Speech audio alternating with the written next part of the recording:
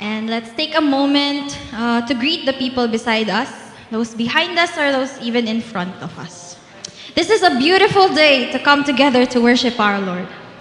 Please join me in reading the verses on the screen. O Lord, I will always sing of your constant love. I will proclaim your faithfulness forever. I know that your love will last for all time, that your faithfulness is as permanent as the sky. You said, I have made a covenant with the man I chose. I have promised my servant David, a descendant of yours will always be king. I will preserve your dynasty forever. The heavens sing of the wonderful things you do. The holy ones sing of your faithfulness, Lord. No one in heaven is like you, Lord. None of the heavenly beings is your equal. You are feared in the council of the holy ones. They all stand in awe of you, Lord God Almighty. None is as mighty as you. In all things you are faithful, O Lord. Father, from the beginning of time until now, you have proven yourself faithful. In our every need, you are there, even in times when we fail to recognize your sovereignty. Our faithful Father, constant through the trial and the change, teach us to find you sufficient, in abundance, and even in times of lack. Today, as we continue to worship you, humble our hearts. May we look to you, our Lord, with awe and majesty, the only one worthy of praise.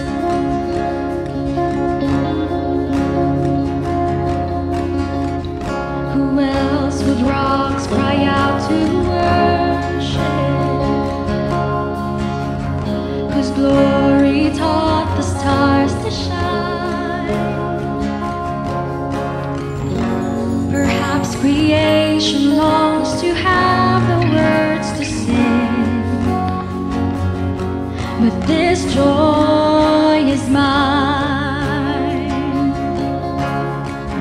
With 1,000 hallelujahs, we magnify your name. You alone deserve the glory, the honor, and the praise. Lord Jesus, this song is forever yours. 1,000 hallelujahs and 1,000 more.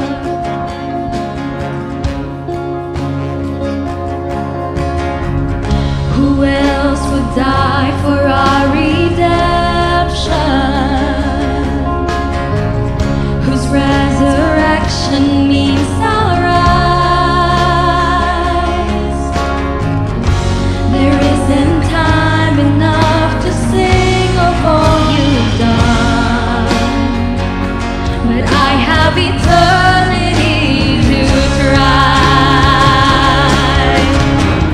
With 1,000 hallelujahs, we magnify your name.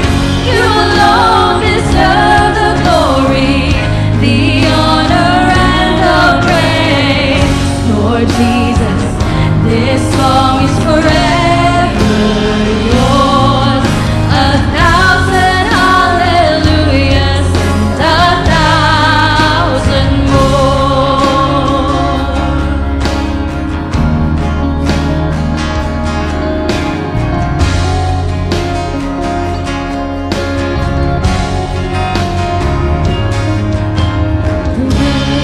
Praise to the Lord.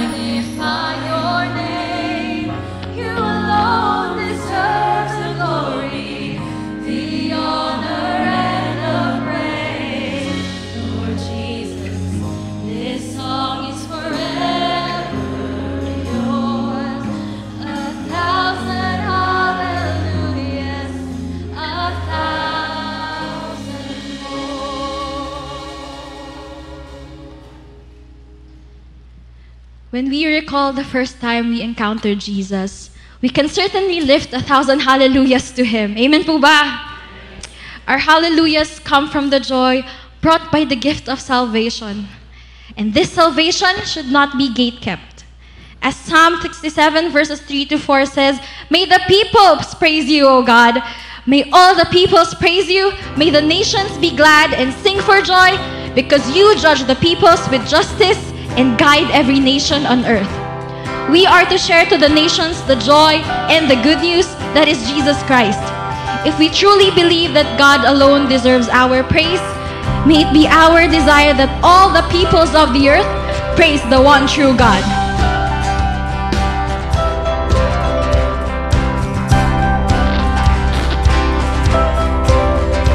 You have called us out of darkness into your glorious light, that we may sing the wonders of the risen Christ.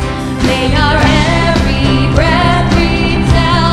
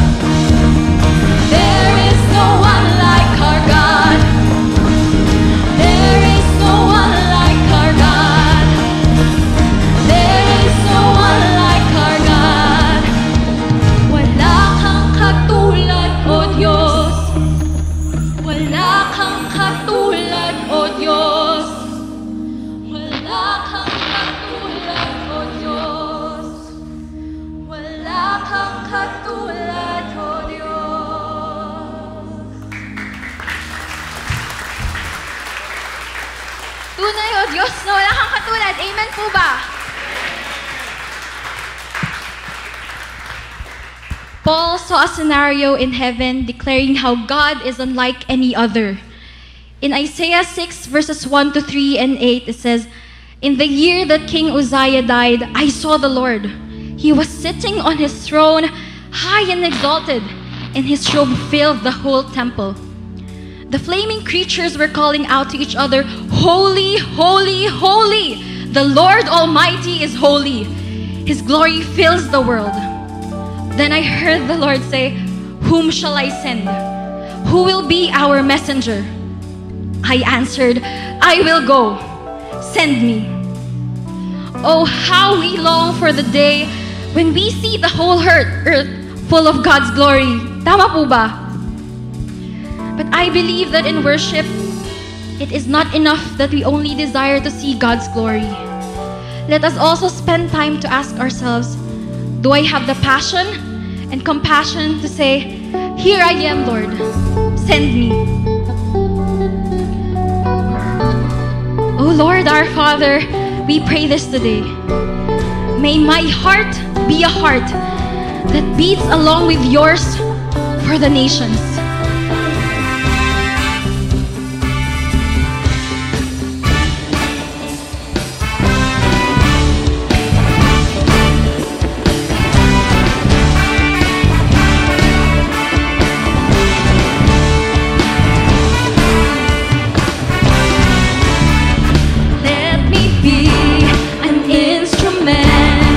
To exalt and to extend Jesus' name.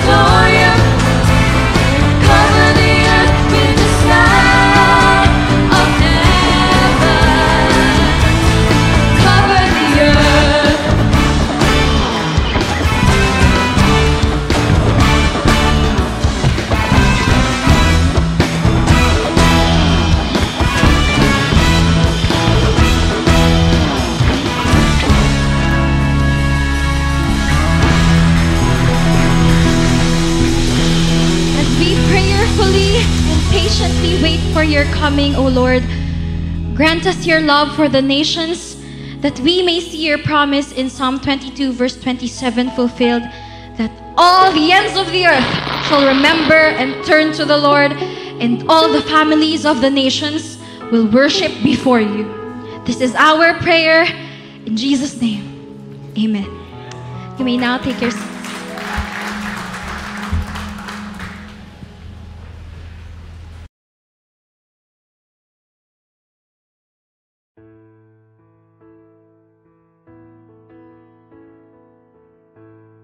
Magandang araw po sa inyo. Kami po ay lumipat sa Davao noong huling 2019, a few months before the onset of the pandemic. We were hoping to establish relationships with colleagues and communities, but our path has taken a different route. Oo nga, our path has taken one of introspection instead of activity. So instead of establishing relationships, getting to know communities, I think God preferred that time that we re-establish our relationship with Him first. Noong mga taon na yun, hindi kami nagkaroon ng buwelo para makapaggawa ng koneksyon sa mga komunidad dito. Kaya tinanong namin mga sarili namin, paano tayo makapagsimula ng ministry dito? But our Father knows when we are ready. So habang nandito kami, may natutunan kaming mahalaga that serving our brothers and sisters cannot be driven by set program and activities that dapat by this date ganito na kadami ang ganito ganyan dapat natapos na natin. Hindi ganon.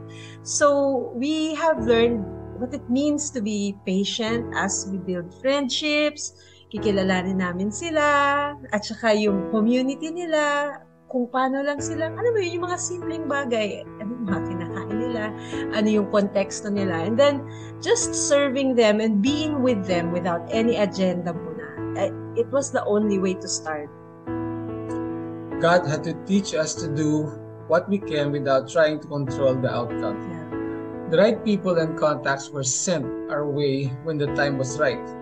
A member of the Asian team is also an background believer, has a burden to uplift their culture, and found us in our ministry. He asked if we can help with his communities. Siyempre, sagot namin, oo naman. The event was organized and it started our interaction and friendships with the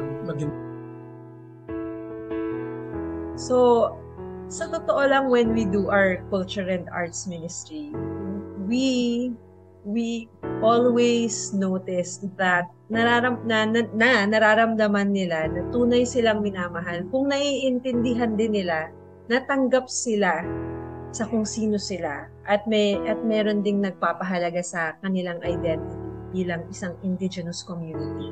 So natatouch sila when they see that people like us or people na kahit hindi nila kababayan, so to speak, when they see that we pay attention and care for their culture as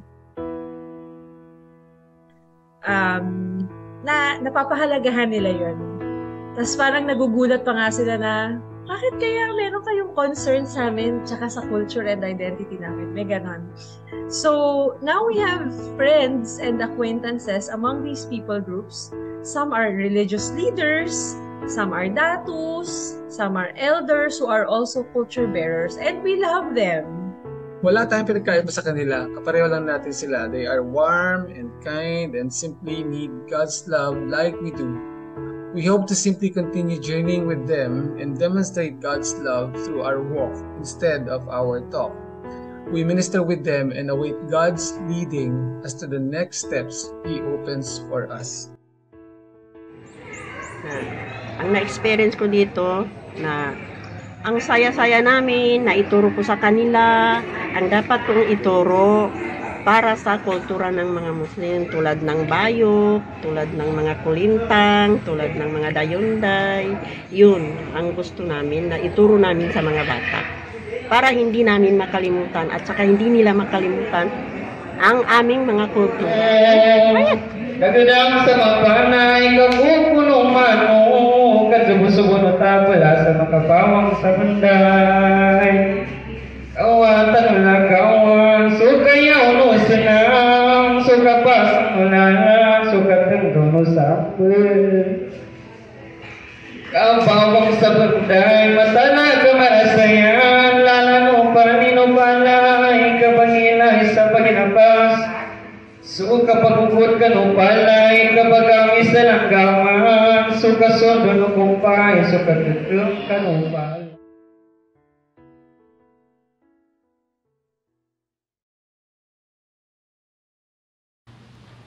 Praise the Lord. Purihin po ang Panginoon. Palakpakan po natin ang Lord.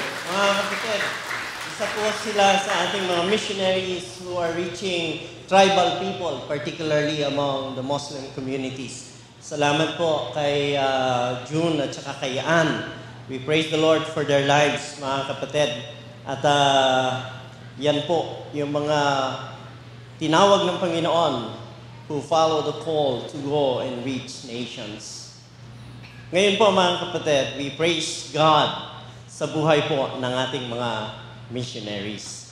And at this point of time, I would like to introduce to you our guest speaker. Hindi na po siya iba sa atin. Although after pandemic, tsaka uli natin siya. Ngayon lang uli natin siya na-invite to speak. And we praise the Lord. By the way, sa iba po, ay mapapansin nyo na wala po yung ating senior pastor. He is now in Hong Kong visiting our church there with Pastor Ray Abante and other pastors doon po sa Hong Kong. And ngayon po, nais ko pong ipakilala sa atin ang atin pong tagapagsalita. Siya po ay si Reverend Lalano Badoy Jr. And mas kilala po siya sa tawag na Pastor Nono. By profession, he is an engineer. And at this point of time, sa ngayon po, siya po ang ating National Director or the National Director ng Philippine Missions Associations. He is also the Deputy Director ng Philippine Council of Evangelical Churches or PCEC para po sa missions and church planting. Kumbaga po, ito po yung akin pong tinitingala, tinitingnan ko po talaga bilang isang leader no po, na ginagamit ng Panginoon in this area. He is the Vice Chairman of Asia Missions Associations o yung pong tinatawag na AMA or AMA.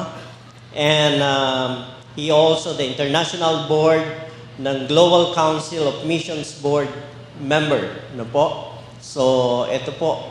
And at the same time, he is Luzon, Philippines former board chairman. So, ang lawak po ng kanyang sphere of influence and ministry na kung saan ay ginagamit po siya ng Panginoon. And also, he became board chairman ng OM Philippine, Overseas Missions. Tama po ba, Pastor?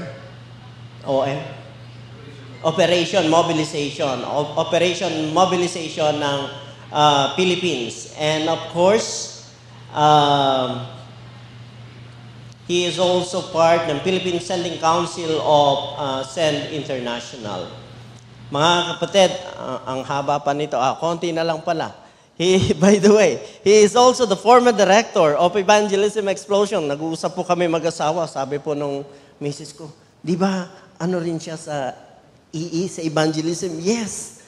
Actually, napakalapit po nito sa evangelism, lalo na po sa mga bata. Former Director of Evangelism Explosion, Asia and Middle East for Youth and Children's Ministry, covering 44 countries and territories. And at present, he is still part ng Hagay Institute as one of the international faculty simula po noong 2003. Kasama niya po ngayon ang kanyang may bahay, si Ate Angie Badoy. Nandun po siya sa likod, nakaupo. Yan. And palakpakan po natin. Ang atin pong tagapagsalita ay mayroong 2 anak na full-grown na, both married already.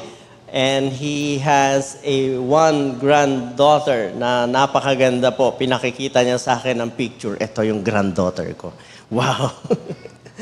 Mga kapatid, let's welcome ng mainit na pagbati ang ating pong tagapagsalita, Pastor Nono Badoy. Buntag sa tanan. Good morning. It's a joy to be worshiping with you again. The last time I was here was before the pandemic. And I still remember we had a good chat with Pastor Rene, Atienza, and of course Ate Stella. I consider Pastor Rene as one of the guy that the Lord used that I'm now in the ministry. Kasi when I took my training in Cagayan de Oro, siya po yung nagturo. Engineer siya, engineer ako, grabe yung connect kaagad. And that was the beginning. And so I served with EE. Actually, I served with EE Philippines for 15 years, overseeing the work in Visayas and Mindanao, and I was asked to serve sa Asia. So I pioneered youth and kids, EE, and it's really such a joy to see the ministry growing. And of course, it's again a joy to be worshiping with you. Pastor Bot, of course, Pastor PJ George is now in Hong Kong for the CB Global meeting also. And sabi niya, ikaw muna mag-speak. Okay. Anyway, Pastor Randolph, nice to see you. Pastor. Yeah, so maraming salamat again sa opportunity.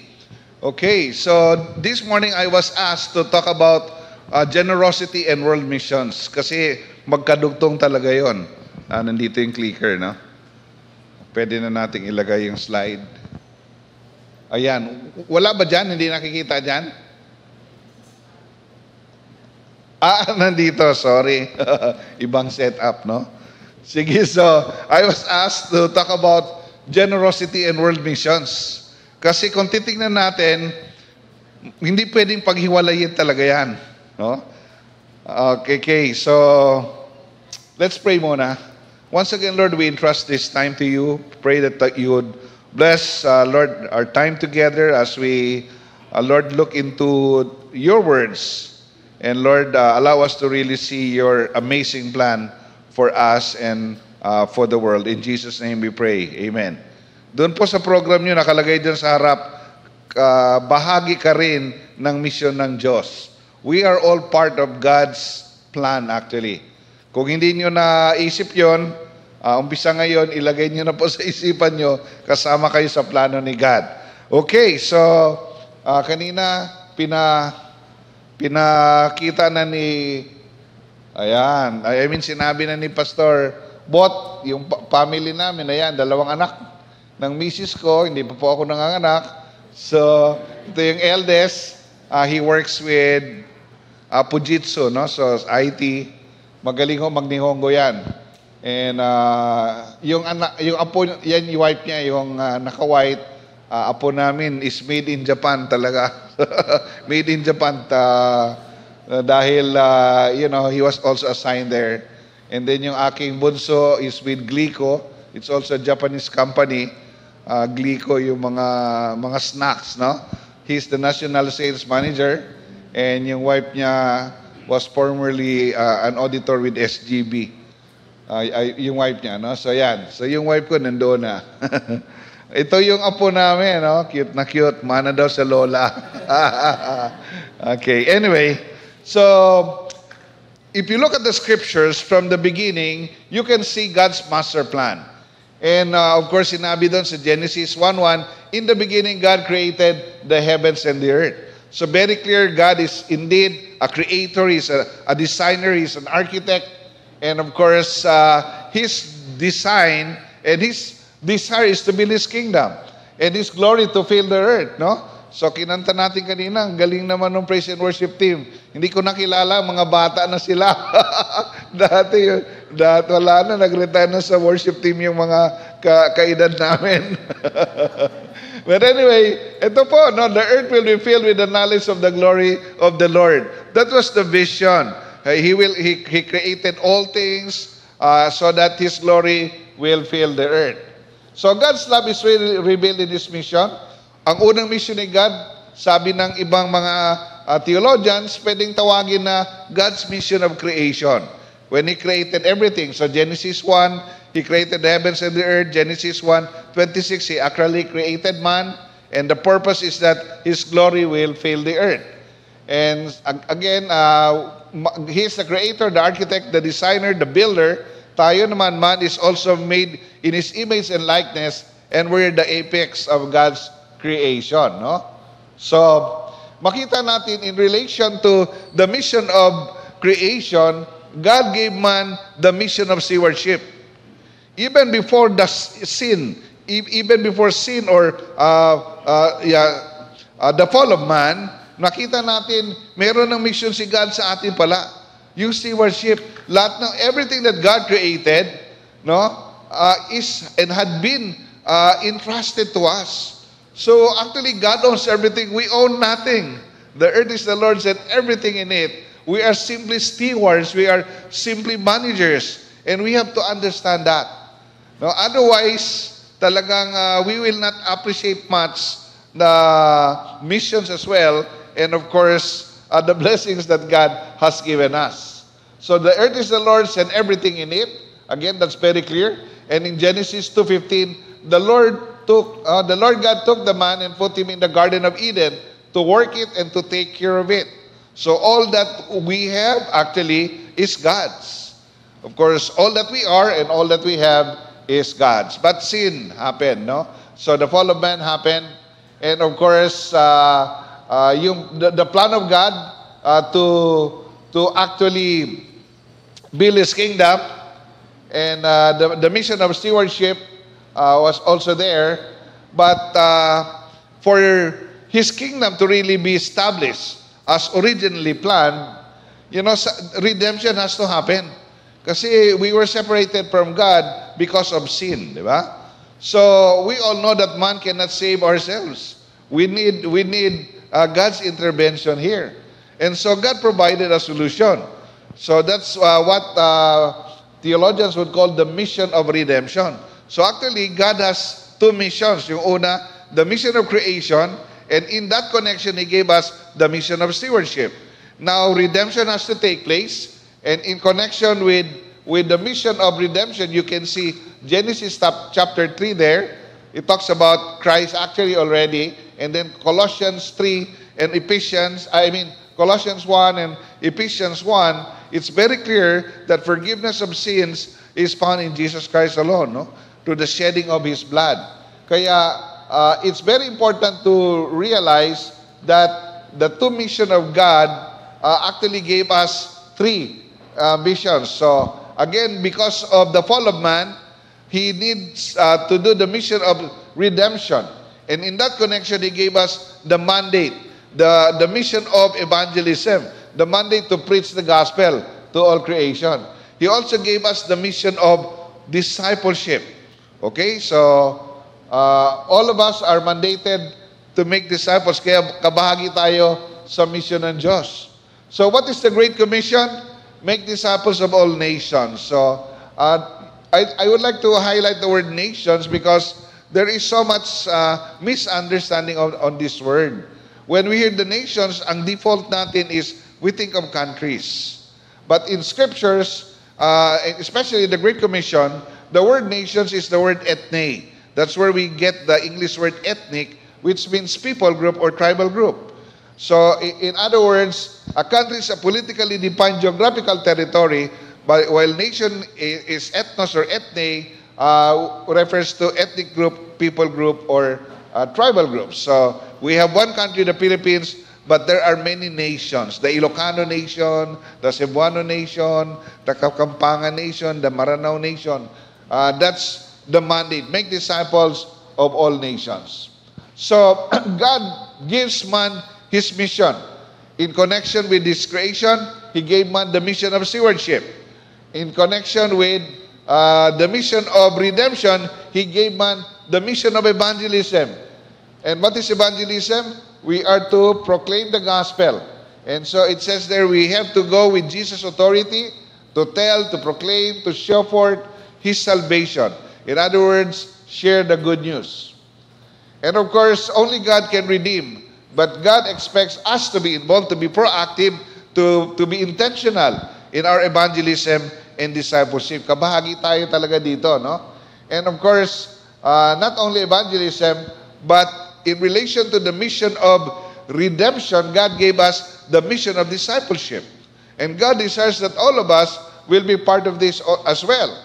So evangelism and discipleship is in connection with the mission of redemption. Only God can save, but we had been mandated to preach the gospel and of course multiply, not just make disciples, but multiply disciples. So these are the three missions that God has given us. The problem is the stewardship mission has always been separated from the mission of evangelism and discipleship. And for this reason, when you talk about church planting, when you talk about missions, when you talk about evangelism and discipleship, we always say, walang pera. Pero if you look at the start, all the resources are already there. All that we are enjoying is simply as stewardship. We do not own it. God owns it. Praise God, we were entrusted with all of those. Others would say, pinaghirapan ko naman to. I read an article, the guy in Ukraine, no, because of the war, he owns 34 high-rise buildings. But because of the war, it was gone in just few minutes. Pinaghirapan ko to. You know, I really work hard to have this. God can take that away in just a split of a minute or even in a second. No? So we have to recognize that we own nothing. God owns everything. And therefore, evangelism and discipleship must always be connected with stewardship because all the resources needed to accomplish the original plan of God to build and establish His kingdom is already there. Parang pinaano lang sa atin ni Lord. O yan, bantayan mo yan, ayusin mo yan. And now, if it would be needed, then we have to be willing to release it. So we need to obey our God-given mission. Tatlo yon. So we need to align our vision, our methods, with God's purpose, vision, strategy, and even methods. Para talagang isa lang tayo. So what's the purpose of God? Again, to build and establish His kingdom. Okay? So we need to go and preach the gospel. We need to make disciples. Why? Because when we do that, we are actually calling worshipers from every tribe, language, people, and nation. This will never happen when we do not do evangelism and if we will not do discipleship. So we have to do this. And this will only happen when resources are readily available so that, evangelism and discipleship can take place. And those resources are already there, available, entrusted to us. Revelation 5:9, you are very much familiar with this. Your blood has ransomed people from every tribe, language, people, and nation. You have caused them to be a kingdom, become a kingdom of priests for our God, and they will reign on the earth. Now, what is God's vision? Again, Habakkuk 2:14, that the whole earth will be filled with His glory. How would this happen? When people worship the Lord, when people from every tribe, language, people, and nation will be called from the kingdom of darkness and restored back into His marvelous light, and when they worship God, then, His glory will fill the earth. And this will never happen without the proclamation of the gospel and without discipleship. That's why we always talk about missions, because that's the mission that God has given us. Habakkuk 2:14. How about God's strategy? God's strategy is very clear in Matthew 24:14, Matthew 28. We have to preach the gospel to all nations, not countries, nations. In other words, when we talk about missions, we should not just be concerned of reaching Filipinos. We need to be concerned of all the nations in the Philippines. And I was looking at your program here, the church bulletin, and you have adopted already 1,400 people group. Congratulations. This is what we are advocating for in the Philippine Missions Association, that churches in the Philippines will really intentionally adopt the 14 remaining unreached people groups. Of course, the Badyaw have, benchmark nila is 2%. When 2% of the population are already believers, then they are already considered reached. Pero if less than that, is still unreached. So there are actually, technically, 13, if you look at the 2% mark, because the Badyaw have already, exceeded the 2% mark. But a more comprehensive definition of unreached is the capacity to reach their own people without outside help. The Badjao still need outside help to reach their own people. That's why for SPMA, we still consider them as unreached. So 14. But here, instead of Badjao, yan Nuso, which is actually in China, CB, Conservative Baptists, have been very much involved in this ministry many years back. Si Latiflor and many others have been involved here. No? So I'd like to congratulate you for modeling this to our churches. And you're very proud to say we have adopted this. Praise God. So it's very clear. That's God's strategy, the nations. So when we think of proclamation of the gospel, when we think of evangelism and discipleship, the Muslims must be part. The Buddhists must be included. The atheists must be included. That's why you have China there. Okay, now let's talk about, Matthew 24:14, no? The gospel of the kingdom will be preached in the whole world as a testimony to all nations, not countries, nations, people group. Go and make disciples of all nations. Again, not countries, but people group or tribes. So our strategy is to carry God's kingdom to the 4 areas of the book of Acts. In our Jerusalem, Judea, Samaria, and the ends of the earth. No? So Jerusalem is the one closest to you, and it's geographical. When they talk about this, it's really geographical. So when you receive power to the Holy Spirit, you will be my witnesses in Jerusalem, where God has placed you. And then in your Judea. Judea could be Metro Manila or could be Luzon, and then Samaria could be the Philippines and the ends of the earth. And we have to do this at the same time, no? Because some are saying, why would we even think of missions when we have not even reached Quezon City? Not all people in Quezon City are believers. Why would we even think of those that are not, part of Quezon City? Well, here it's very clear in Acts 1:8, we have to do it simultaneously at the same time. As we are reaching our Jerusalem, we have to have efforts to reach our Judea, our Samaria, and the ends of the earth. So that's very clear in scriptures. How about our method? Our method focuses on each person. Very clear. 2 Timothy 2:2, the things you have heard, sabi ni Paul, sa akin, what you have learned, pass it on to reliable people who would be able to teach others. 2 Peter 3:9, it is God's will that no one should perish, but that all should come to repentance. So, each person. Kaya kabahagi tayo dito because you are part of God's method, and it's very clear. God wants us to multiply disciples. And so, God wants you, each of us, to be part of this. To multiply disciples. So again, all of this should be aligned with God's original plan to establish and build His kingdom. So pass on what you have learned from me, according to Paul, so that many others will be discipled. So the Creator God gave us a mission. Again, the mission of evangelism and the mission of discipleship. Share the gospel, disciple people so that they will grow in their relationship with God. But prior to that, He already gave us the mission of stewardship. So all the resources that are needed for evangelism and missions had already been entrusted to us by God. As stewards and faithful stewards, the Bible clearly mandates every believer and every follower of the Lord Jesus Christ to be personally involved and intentionally involved in the proclamation of the gospel. So part of stewardship and part of generosity actually, by the way, when we think of generosity, the default is we think of money.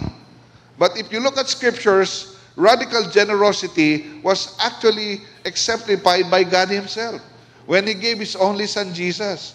And Jesus also exemplified radical generosity by dying on the cross for us. That's radical generosity. Now, how would we respond to that generosity? Ito na yon. Our life, our time, our energy, our expertise, our training, our abilities, our influence, our leadership, all of this had been entrusted by God. It's sad. I move around, go to churches, And always pastors would say, we need more Bible study leaders. We need more people to be involved in the ministry, in Sunday school, teaching the Word of God. And it's ironical because you discover there in our churches that there are a lot of teachers. Dami po mga teachers. Nabuhay sila. They were able to survive as a family and even not just survive but really enjoy the blessings, send their kids to school, but they have never taught Sunday school. They have never led a Bible study. Others are leaders in their companies, but never involved in the church. You know, we have our own expertise, our own skills and abilities. These are all a part of stewardship. It's not by accident that that's your training, that's your exposure. And God wants you to be generous. Money will just follow. God is more concerned with our personal involvement. God owns everything, but He wants you. Because where our heart is, the Bible says, our treasure will go there as well. So, we need to see the need and the urgency and be passionately engaged in the proclamation of the gospel in the global harvest. So again, the mission of stewardship is there, given to us. The mission of evangelism, the mission of discipleship, of course, was also given to us. And remember, these disciples always gather in some type of church. So discipleship must result in church planting. No? May gathering talaga. Sabi ng iba, dapat 12 para church. Sabi ng iba, 7 dapat because that's a biblical number. Others would say, when 2 or 3 are gathered, that's a church. Most denominations in the Philippines, they would say 25 baptized members. Pero let's not be very technical here. What is important is when people come to know Christ, they normally gather together. And whether that's 3 or 7 or 12 or whatever, that's a church. No? Church planting will be a result. One time we were sharing with some PCEC leaders, and Dr. Andrew Lewson was joking. And he said, you know what? I'm planning to start J11 ministry. So what's that, Doc? Sabi niya, well, it's not 7, it's not 12, but 11. Sabi namin, Doc, bakit 11 ang naisip nyo? Sabi niya, para walang hudas. Tawanan namin. Sinabi siya, tawanan. Well, the point is when we make disciples, that will result in church growth or that can result in new church plants. So, God's passion gives man His mission. Again, evangelism and discipleship is always connected with, so when we talk about world missions, when we talk about evangelism, discipleship, church planting, missions, that's always related to stewardship. So the Lord had entrusted to us all of this so that we can really be part of what God is doing. Okay, so let's talk about finishing the task. We have all the resources, no? So let's just define terms again. What's a people group? A group of individuals who share a common history, heritage, ethnic, linguistic, and cultural traits. So yan yung people group, yan yung ethne, or that's the tribe. Okay, ethne, it's a Greek word for nations, meaning people groups. Okay, now, and these peoples, it's a people group without the ability to evangelize its own people without outside help or outside assistance. Or if they have no access to hear about Jesus.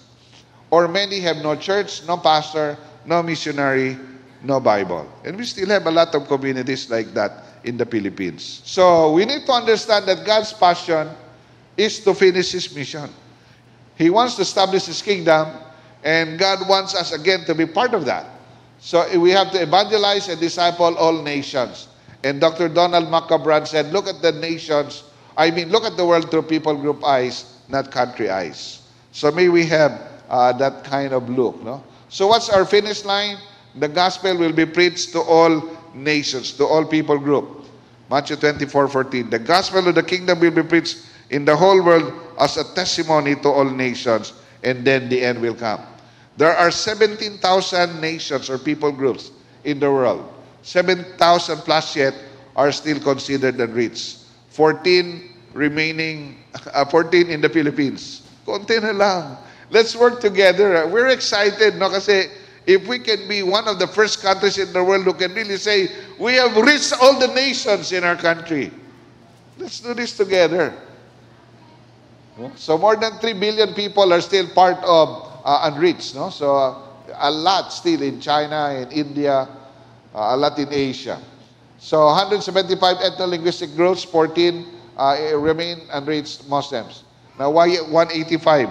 Because SIL, TAP, no, the translators group, they said we're discovering other ethno-linguistic groups, maybe 8 to 10. So we said, well, anyway, whether that's 175 or 185, the point is 14 still remain unreached, and we've got to do something to reach out to them. So these are the 14 actually, and we want to see intentional adoption. Thank God, again, as I was saying, you have already decided as a church to adopt the 13, no? And of course 14 including the NUSU of China. In 2012, the National Commission on Muslim Filipinos said that there are about 10.7 million Muslims in the Philippines. It's about 11% of the population. Now, I would like you to look at the census by the National Statistics Office. This was in 2010. There's only 105,000 Muslims in Metro Manila. Now, look what happened in 2014. In 2014, the National Capital Region already had 1.1 million. Look at the figures. In a span of 4 years, there is a migration of 1 million Muslims from the south to Manila. I travel very often because of my ministry before, no? Of course, with EE and with PMA, and the Lord, gave me an opportunity to fly for free. For 5 years, I enjoyed that. I can fly every day for free. So that's why I visit churches. Cebu Pacific. Kaya I love Cebu Pacific kahit minsan late or... So I can fly every day, so that's God's grace. That's how the Lord provided. But one thing amazing is, siguro half of the plane will be Muslims. Whether you fly from Davao, from Jensen, from Cotabato, Zamboanga, Pagadian, ang dami nila kasi ang dami na palang migration dito. Now, the challenge is, ang daming mga mosques. In fact, we have to update again kasi the latest that we have is 204 mosques already in Greater Metro Manila. They are planting 40 mosques average every year. Pampapahiya ho tayo sa ating church planting. Kasi sila maraming resources talaga. And they are really funded, no? So, kaya, ayan, no? And by the way, Junlin and Jel are here, no? They are full-time for PMA, with PMA, with the Muslim ministry. Junlin and Jel, tayo nga kayo. Yeah, pray for them, no? So, Junlin and Jel. So, Junlin served as a missionary in Banda Aceh before for 12 years. And she's part of the team that started or planted an Achenese church doon. And the Lord brought her back and she's part of the PMA Muslim ministry. So marami pong gagawin. And there are also 1 million Filipino Buddhists. 400,000 Buddhists from mainland China are here. You know what? Less than, not even 100 churches are involved in Buddhist ministry in the Philippines. It's sad. Muslim ministry, we're counting. I was talking with sila Efren Quijada, sila Celia. Mga 2,000 ang estimate. Pero ang daming dapat abutin. About 500,000 Hindus. Marami ring undocumented sa kanila. Mga backdoor din. And lahat ng negosyo, from 5-6 hanggang malaking business, they are involved. Ang dami ring involved sa IT. You know, we're the call center capital of the world. 1.7 million call center agents na ngayon. 15% of all outsourcing is from the Philippines. India cannot compete with us. So that's why what they are doing, they are building BPOs here and hiring Filipinos. So, kaya ang dami pang dadagsa dito. But we're also counting, we don't even have 100 churches involved in Hindu ministry. Perpetual Health University in Las Piñas has 2,000 Indian medical students. You go to Makati, marami dyan, sa Malabon, a lot of them, about 20,000 Indian medical students in the Philippines presently. 30,000 ito before the pandemic, some went back. Pero what is exciting is, we have seen several of them who came to know Christ while they were studying medicine here, and now they are back in their own respective countries as doctors. Just imagine the impact they are making in their families and in their communities. We want to make good use of this opportunity that the Lord has given us. We have been praying for ministry opportunities for India. God said, I'll make it easier for you. I'll bring them here. We have been praying for open doors for China. And God said, I'll bring, Bishop Noel Pantao was telling me there are about 2 million mainland Chinese now here. Many are undocumented also. So just imagine if they cannot have the opportunity to hear the gospel in China, then it's possible for them to hear the gospel here. So, but we've got to be more strategic really in terms of reaching out to them. But again, when we talk about this with missions organization, they always say, wala tayong pera. There are those that are willing to serve, to reach out to the Indians, the Hindus, the Buddhists, the Muslims, but there are no support available. Kaya we have to really talk more about generosity in relation to world missions. Because that's really God's original intention, to build and establish His kingdom. And so, all the resources that we are enjoying, of course, praise God, no? We can enjoy it. But if it's needed also to build God's kingdom, then it should be released. Indian medical students, would you believe this? Before the pandemic, there are more than 500 Saudi Arabian studying in our universities. These are from the rich and the famous in Saudi. It's difficult to reach out to them there. But here, so many opportunities. No, we want to see more campus ministries intentionally reaching foreign students also. So, dami yan. And according to the latest research, about 70,000 unreached people groups die every day. Unreached people, no? Part of the 7,000 unreached people groups. Over 8 billion people in the world now, and about 3.2 billion are part of the unreached. 70,000 people are dying every day without Jesus. Most of them live in the 1040 window. You can actually see the box from West Africa to East Asia. 10 degrees ito from the equator, and then this is 40 degrees. It forms a window. And missiologists call this the 1040 window. This is where 83% of the world's unreached peoples live, 80% of the poorest of the poor, and the lowest quality of life. The poorest of the poor in the Philippines are in Payatas, in Smoky Mountain. But go there. They have cell phones, they have air conditioners, they have Netflix subscription. But go to India, go to South Asia. You really literally see them lying down on directly on the soil or on the cement, the concrete.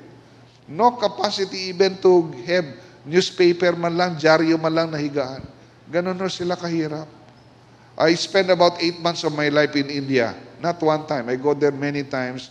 I've extensively traveled India because we were working with the Evangelical Fellowship of India, starting evangelism explosion doon, particularly for the youth and the children. So, I have seen how blessed we are pa rin if we talk about poorest quality of life. So, God's strategy focus on its people group. THUMB.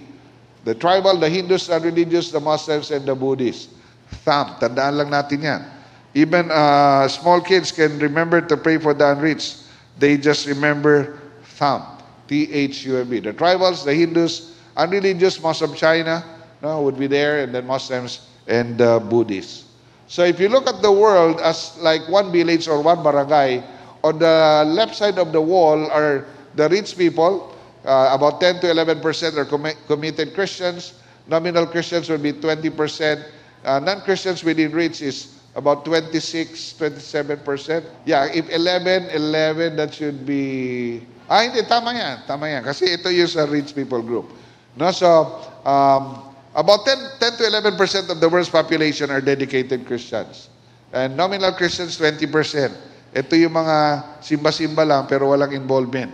No? But there are also non-Christians within reach. But when you say non-Christians within reach, in other words, they know a Christian. They know a Christian church. They have access to the Bible, but they are not believers. Some of them have heard the gospel, but not believers. Because the rest are on the other side. That would make it 100%. No? So, unreached people is about 42%. So the tribalists, the Hindus are really just the Muslims and the Buddhists. So how do we reach the unreached? It's not easy because there's a wall, di ba? That's why it's very important to really be more intentional because you have to cross over the wall to reach out to them. No? So you have to think of creative access. How do you go there? No? And reach out to them. Okay, so we're really advocating for adoption of all Muslim communities, Buddhist communities, and Hindu communities. And again, in Metro Manila, 204 mosques, that's simply telling us marami sila, about 2 million. We are praying that all of these Muslim communities will really be adopted. There are 42,000 barangays in the country. 23,000 of these barangays have Bible-believing churches, evangelical churches.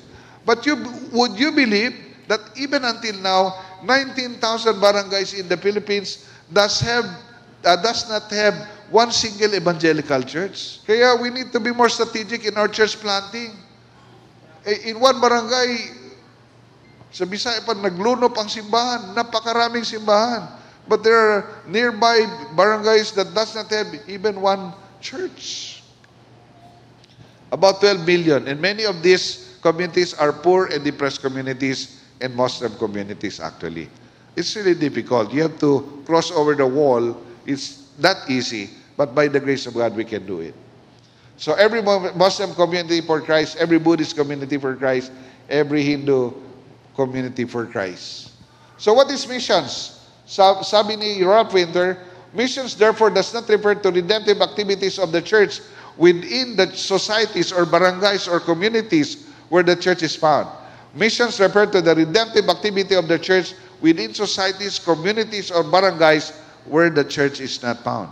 When we talk of real missions, let's really focus on barangays or communities na wala pang simbahan. Because that's real missions, according to Ralph Winter. No? So let's give them more opportunities to hear the gospel. 91,000 Bible-believing churches in the Philippines today is scattered in the 23,000 barangays, but only 2,000 churches are involved in reaching Muslim and rich people groups. So talagang from Genesis to Revelation, God has a passion and a mission. And God wants us to be involved as He is revealing His glory and as He is extending His kingdom. So what's God's promises? Will we succeed? God's promise of blessing, sabi niya, so Genesis 12, go forth from your country, your people, and your father's household to the land I will show you. I will make you a great nation. I will bless you. I will make your name great. You will be a blessing. I will bless those who bless you. And whoever curses you, I will curse. And all peoples of the earth will be blessed through you. That's the promise. We will succeed. The promise of the power of God. When we go and preach the gospel, the power of God will be at work. We have also the prophecy of fulfillment. The gospel of the kingdom will be preached in the whole world as a testimony to all nations, and then the end will come. It will happen. And we have the prophecy of celebration, Revelation 7, where it says, from every nation, tribe, people, and language, they were worshiping the Lamb on the throne. Every tribe, every people, every language, every nation will worship the Lord. All the 14 Muslim people groups, all the 17,000 groups, including the 7,000 unreached people groups, will be reached with the gospel. But we need to be reminded that we are part of God's plan, and God wants to use us. So let's talk about resources for the Great Commission. Una, we have to look at churches. These are factors influencing ministries or efforts to reach unreached peoples. Churches. More committed churches, we can easily accomplish the task. More finances, of course. More Christian workers. Basically, these are from churches as well. And of course, yung commitment. And we want to really look at overlooked communities or barangays that are normally overlooked. So other resources are Christian churches, no? So if you look at the ratio of Christian churches to unreached people groups, in AD 100, one Christian church has to reach 12 UPGs. AD 1500, it's 1:1. Today, it's 1,000 churches to one unreached people group. So if only churches will work together, there is more than enough resources. Likewise, the ratio of Christians to non-believers, in AD 100, one Christian should share the gospel to 360 so that everyone on planet Earth will hear the gospel. Today, it's 1:7. If every Christian will just share the gospel to 7 people, everyone on earth will hear the gospel. So where are the Christian workers? Only 2 to 5% work among unreached peoples, while 95 to 98% work among rich people group already. No? So talagang we need to reallocate resources. So all full-time workers, most of them are here. No? So 95 to 98%, but only 2 to 5% work or minister among unreached peoples. How are finances being spent? For $95 out of 100 given to the church remains in the local church. 99.5 of all missions money goes to those who already have access to the gospel, but 0.5% for unreached people groups. This is the reason why when we talk of ministry among Muslims, Buddhists, or Hindus, wala talaga resources available because resources are misallocated. So remember this, we are not only called to go on a mission, but we are called to finish His mission. And our finish line is Matthew 24:14, disciple all nations. So again, how do we know when we finish? What is the finish line? The gospel of the kingdom will be proclaimed in all the world as a testimony to all nations, and then the end will come. So can we reach the world? The good news is we have an overabundance of people and resources. The bad news is our resources are misallocated. So the greatest need in missions today is proper allocation of resources. In fact, the U.S. Center for World Mission said the church has 20 times the resources needed to complete the Great Commission.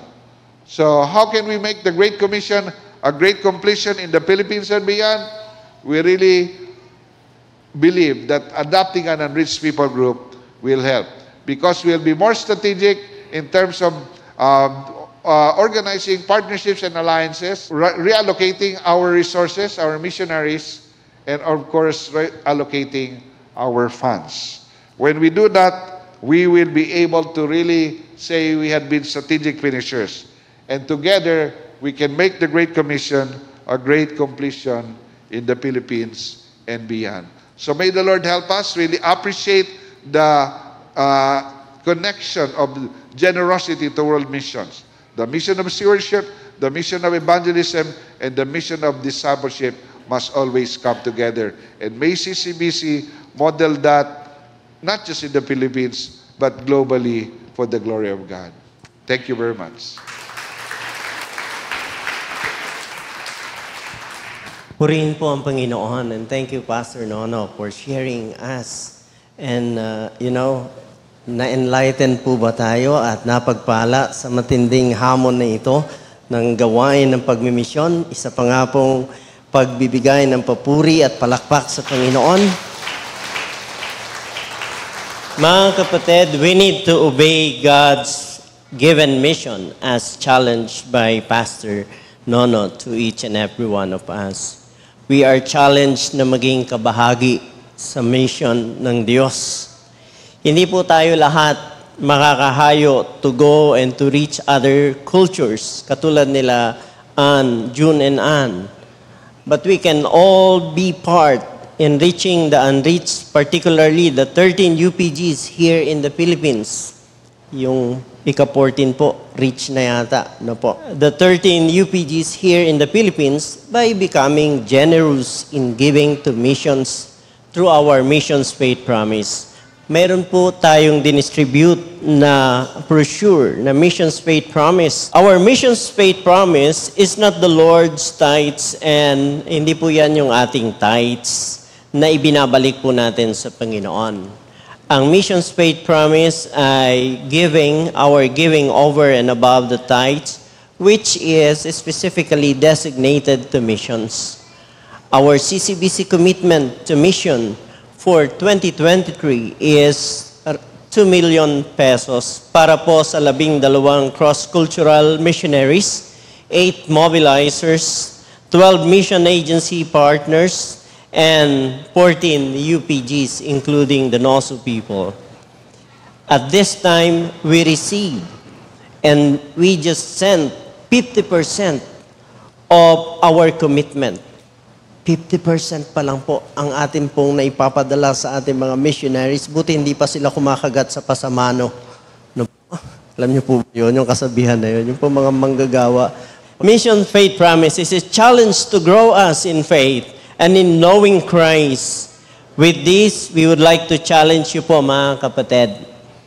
Bahagi ka rin sa mission ng Diyos. Katulad po na nakasulat dyan.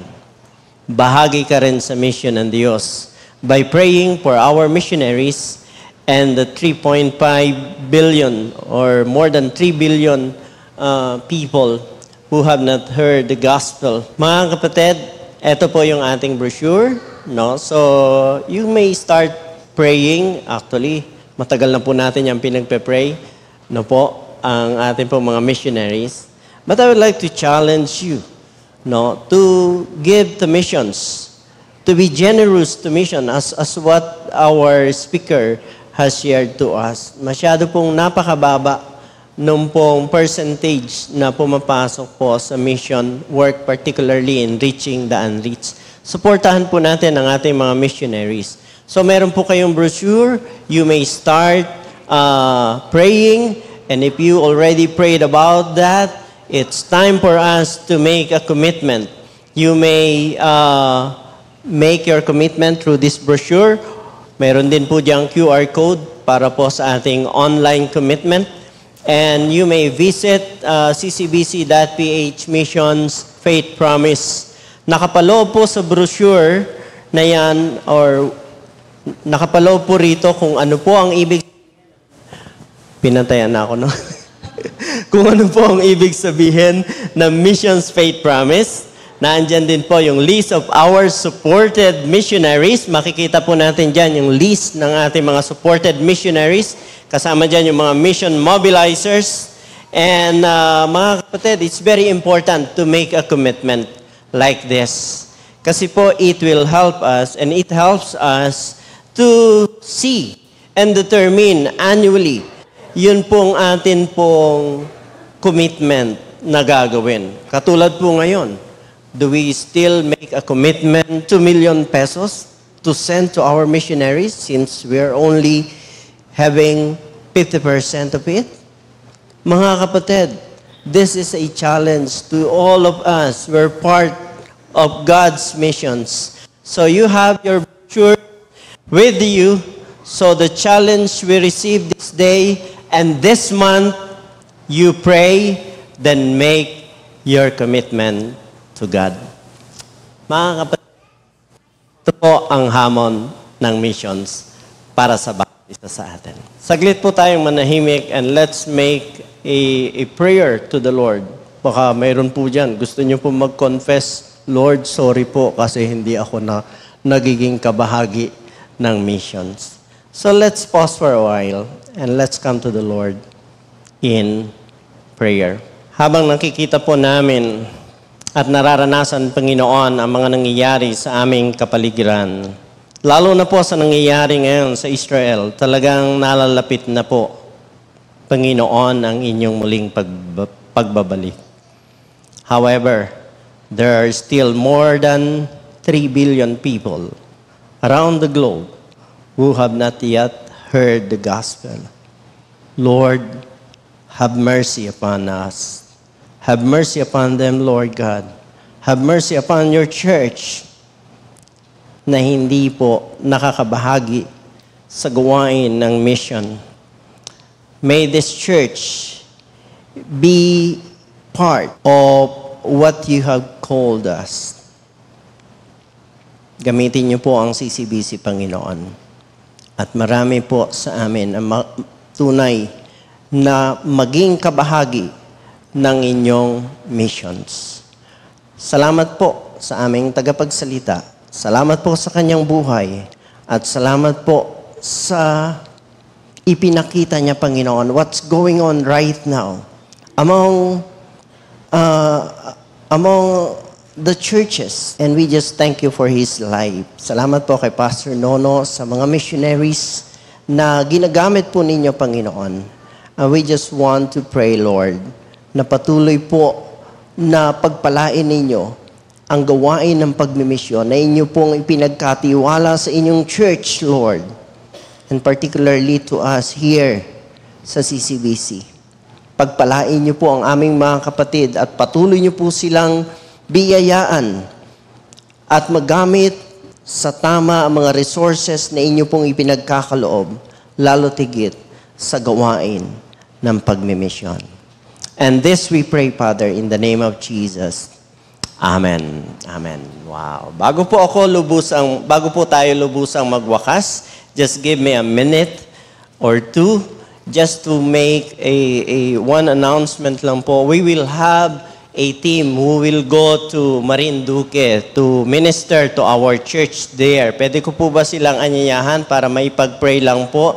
Lahat po nung pupunta sa Marinduque, sila Mami Belen Marciano, si Sister Linda Valiente, si Ate Net, si Mardy, si Christian, si Emmy Jane, si Ruth, Ana Malana, Helen Angeles, at yung iba pa po. Can you please stand up? We just want to pray for you before we end sa atin pong gawain ngayon.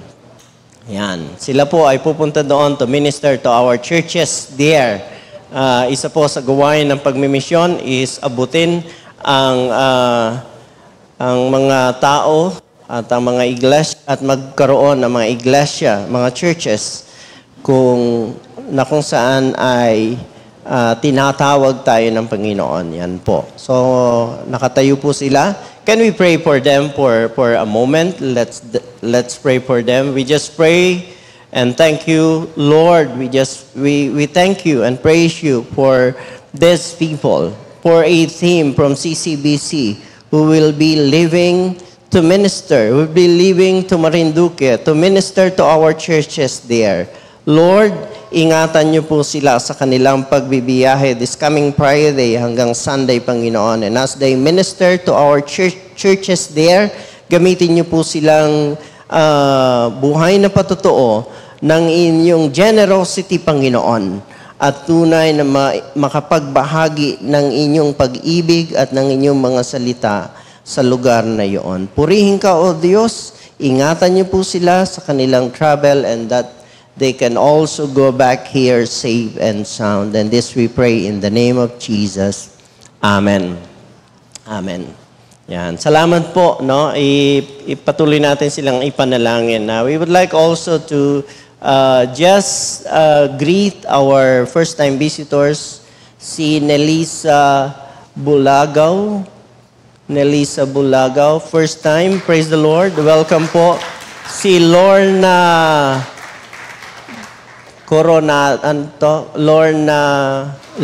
si Lorna. Yeah. And then si Romela Gutering. Ayan. Welcome po sa CCBC. And let's also welcome sila Jel, yung mga missionaries who are here. God bless po sa inyo and thank you for coming and for joining us in worship. And muli po mga kapatid, bawat isa sa atin ay kabahagi sa mission ng Panginoon. Sabihin mo sa katabi mo, bahagi ka sa mission ng Diyos. Tayo pong lahat ay tumayo at tayo po ay magwakas sa panalangin. Pinupuri ka namin, O Diyos, at pinasasalamatan sa hamon ng inyong mga salita. Salamat po, Panginoon, sa paalaala for us to reallocate the resources kung saan po ito nararapat, Panginoon, Thank you for this reminder and for giving us perspective on what is going on right now, Panginoon, sa mundo patungkol sa gawain ng pagmimisyon. Napakarami pang tao, O Diyos, ang hindi nakakapakinig ng inyong mga salita.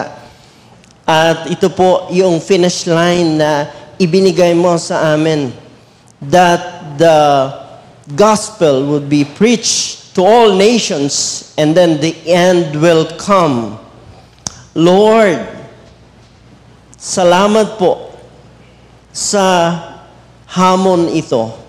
At nawa nga po ang bawat isa sa amin ay tunay na maging kabahagi at tunay na gumanap ng gawain na ipinagkatiwala mo sa amin as a church and as individually, Lord God. Yes, hindi po kami lahat makakapunta sa iba't ibang dako, Panginoon. Hindi po namin maya-uproot ang aming mga pamilya upang abutin yung mga tao sa ibang kultura, sa ibang dako, Panginoon. But we can support our missionaries by giving through Missions Faith Promise.